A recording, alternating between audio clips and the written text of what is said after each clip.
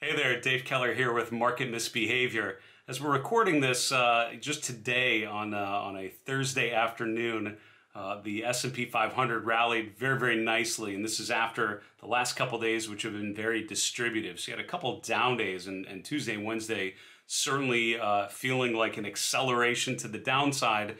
And after a big down day on Wednesday, where everything was moving lower, Thursday, you have a huge up day, the S&P up a couple percent, and a lot of stocks bouncing very nicely out of those lows. This is a pattern usually referred to as a dead cat bounce, and it sounds kind of graphic. What I'll do for you today is explain to you what that is, why traders call it a dead cat bounce. We'll look at an example and then apply it to the current S&P 500. So today's question is, what is a dead cat bounce?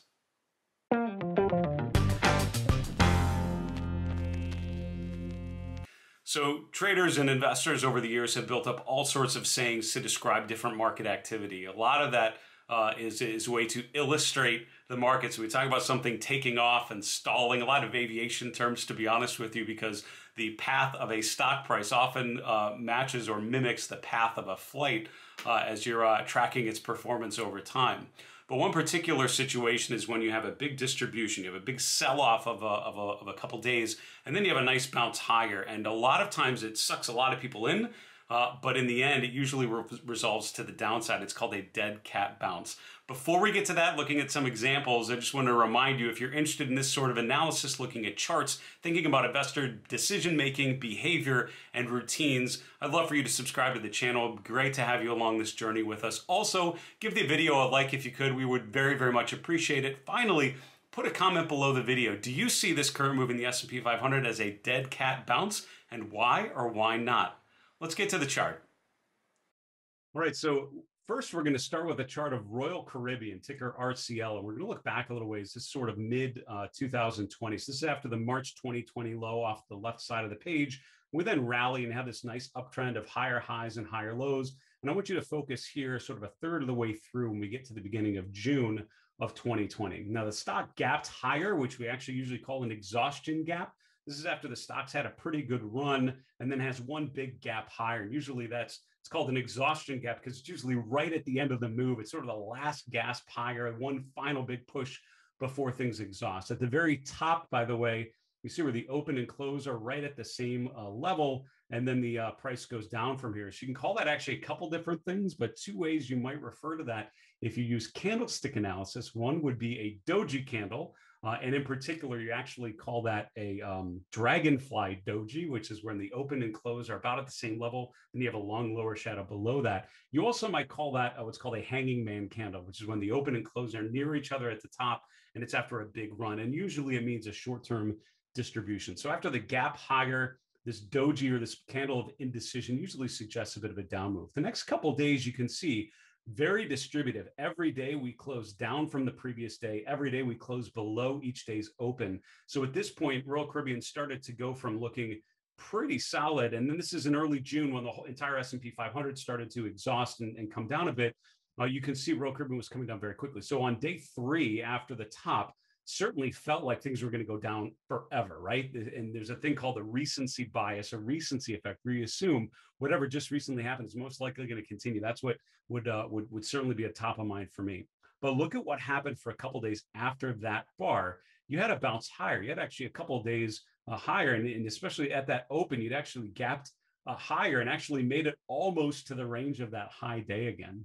What we often refer to that move is a dead cat bounce. And what that means is the main direction is down after an initial down thrust where there's a huge movement, right? There's a lot of profit taking, a lot of selling. All of a sudden, enough people start to see this as maybe an opportunity to buy on the dips, and they nibble a little bit. That jacks the price up very quickly, for a very short-term gain, but usually spikes to the upside, big up day or two.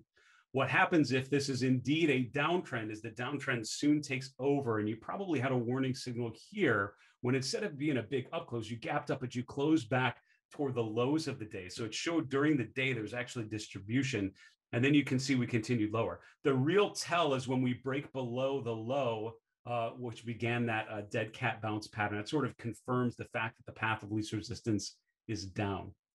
So how can you tell a dead cat bounce? You've had a big, number one, a big rally to the upside, a big extended move. Step two, you have a big down thrust out of the high. Step three, a nice bounce called the dead cat bounce, which is actually bouncing up from that initial down thrust. And then the final confirmation is you eclipse those lows and you go down again. So by the way, what told you that roll curving wasn't going to go to zero? The key is in that trend, what happens when you break that pattern of the dead cat bounce and then continue lower? For me, it's all about where we're at relative to key levels. In particular, do we keep making lower lows? As long as we keep making lower lows, the trend is down. I'm starting to look for a higher low. And if you look not long after, you get a higher low there in the first week in July. So you made another big leg down there going into the end of June. You then made a higher low, which suggested that the downtrend was potentially no longer in place. You then start to see a higher low, a higher high, and all of a sudden it's indicating more accumulation. Then you can see we don't make lower lows, we don't make lower highs, we actually make the opposite, and tells you then the path of least resistance is higher. So by tracking the highs and lows, really the swings, you can get the overall direction. But a dead cat bounce is that sort of pattern, and it's usually something you want to stay away from if you see it materializing.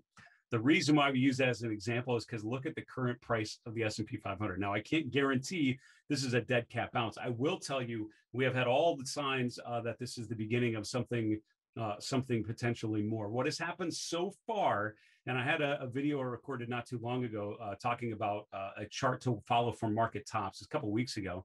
And what we basically looked at was this bearish divergence in the S&P 500, higher highs in price, lower peaks in RSI. So it's called a bearish momentum divergence. Usually indicates that an uptrend is exhausted. You actually had a very similar pattern back here in January of 2021. That resulted in a pullback of about 4.7, 4.8% from the peak of that move to the pullback right to the 50-day moving average. If you look at what happened just now this week, we have done almost an identical thing. We pulled back about 4.5 to 5% right to the 50-day moving average. Today was where we bounced off of those lows. Here's the challenge.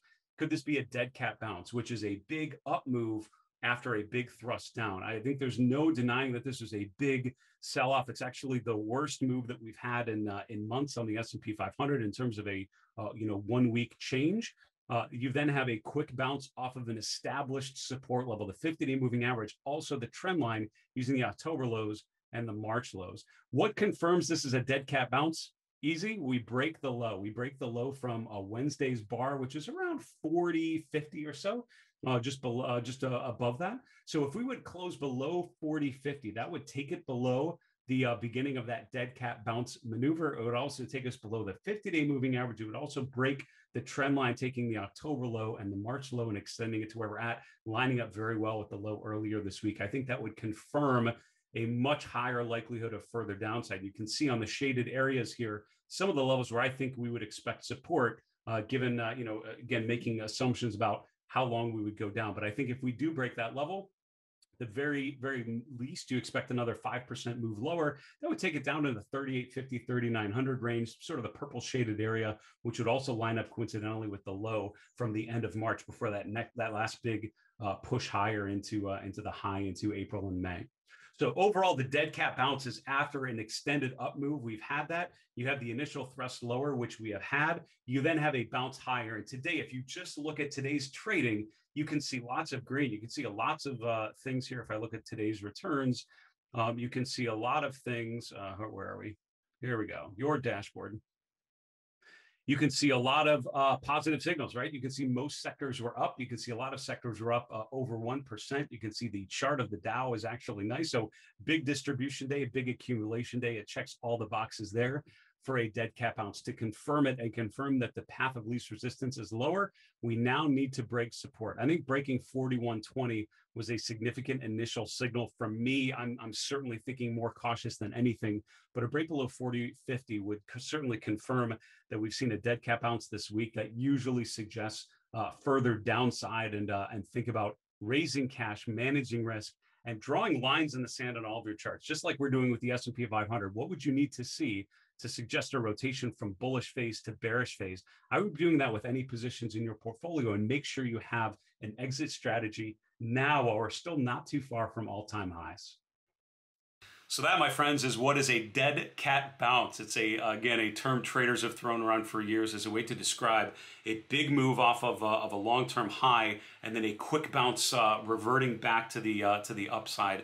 More often than not, just as the name describes, it's sort of a negative connotation, and that's for good reason. It usually is the initial bounce higher before another move lower. And if you think about it, a lot of disciplines like Dow theory, like Elliott wave, have that sort of wave structure. A big wave one, a wave two that kind of comes back, and that's sort of that dead cat bounce before the big wave three, which is the move lower. By undercutting the low of the beginning of that down thrust, that's what confirms that we have a much higher likelihood of much lower prices.